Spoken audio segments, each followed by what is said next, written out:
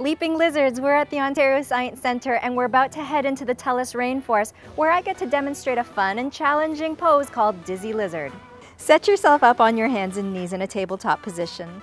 Step your right foot forward to the outer edge of the right hand and place the heel directly below your kneecap. Reach the left foot back, straighten the knee and bring the ball of the foot to the ground.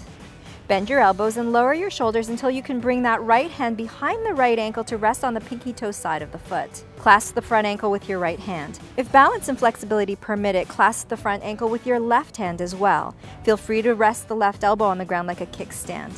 Keep the line between the crown of your head and the left heel long and strong as you hug the right knee into the shoulder. Work with your balance for 5 breaths before trying the second side. Dizzy Lizard strengthens your ankles, back, and inner legs while preparing your hips for more challenging yoga poses.